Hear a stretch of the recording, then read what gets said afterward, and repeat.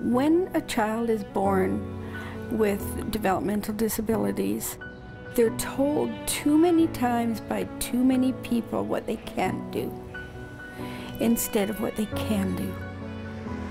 My dreams were to help people with diverse abilities in any way I could. Krystian, I'm just going to share the screen. He started the newsletter as it is, then more and more people came on board to support.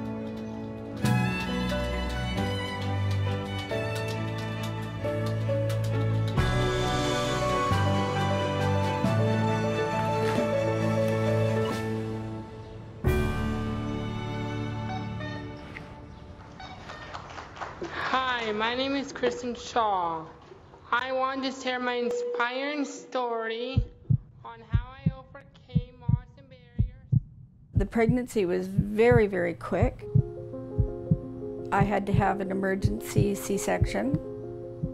He wasn't breathing when he was born. They had to bring him back to life.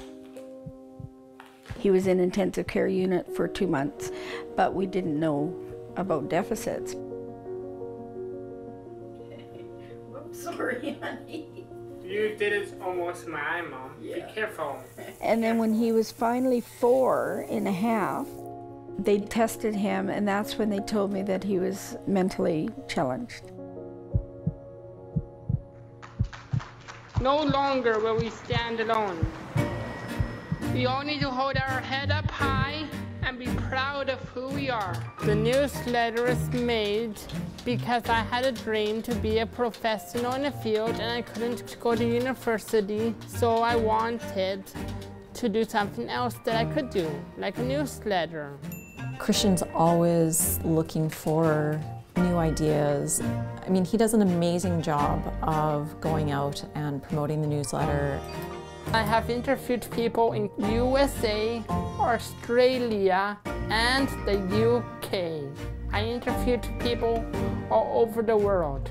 He's just so authentic, I think, in what he's doing, that he reaches out to people and they respond. How many of you see yourselves as self-advocates? Raise your hands. It's hard to think of him as a slow learner because of so much he has accomplished.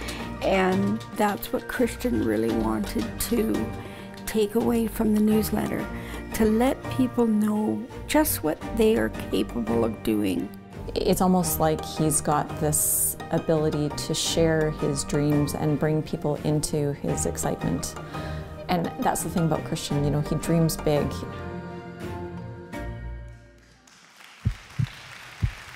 Remember, there's nothing wrong with you.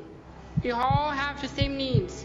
We all have to eat, sleep, and have love and acceptance.